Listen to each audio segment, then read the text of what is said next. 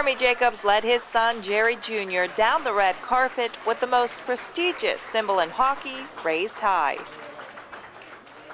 Following this reception, all Delaware North employees were encouraged to walk the red carpet for themselves and take a picture with the Stanley Cup.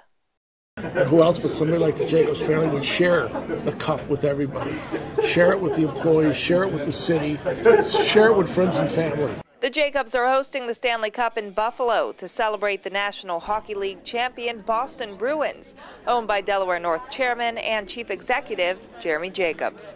The name Jacobs has been in sports forever.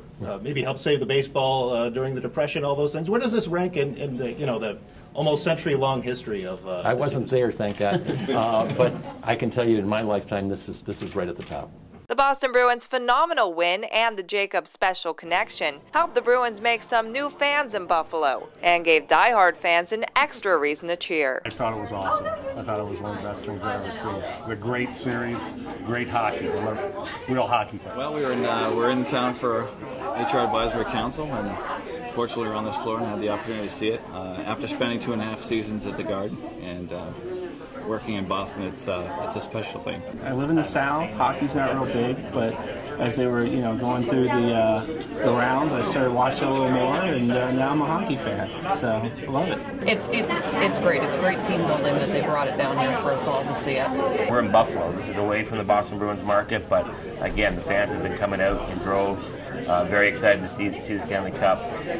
This trophy represents all of hockey. Mike Bolt from the Hockey Hall of Fame is the official keeper of the Cup and has been traveling with the Jacobs family. This is the official one right here behind me. This is the one you saw Char lifting back in Vancouver along with the rest of the teammates. Mr. Jacobs, of course, hoisted it in Vancouver. We do have a second version. It's a replica, for a better word. It sits on display at the Hockey Hall of Fame in Toronto when this is on the road.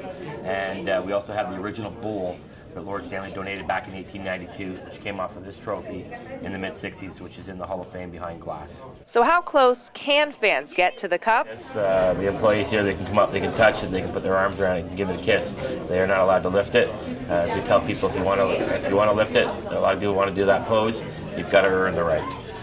It's kind of reserved for the winners. Fans can get close enough to see the last time the Stanley Cup was engraved with the Bruins team names, the 1971 to 1972 season. The Bruins' 2011 team names will be engraved by the end of September, just in time for the home opener. When the bottom ring fills up, we'll be moving each of the rings up, taking the top ring off, retiring it into the Hall of Fame in Toronto, and putting a new ring on the bottom.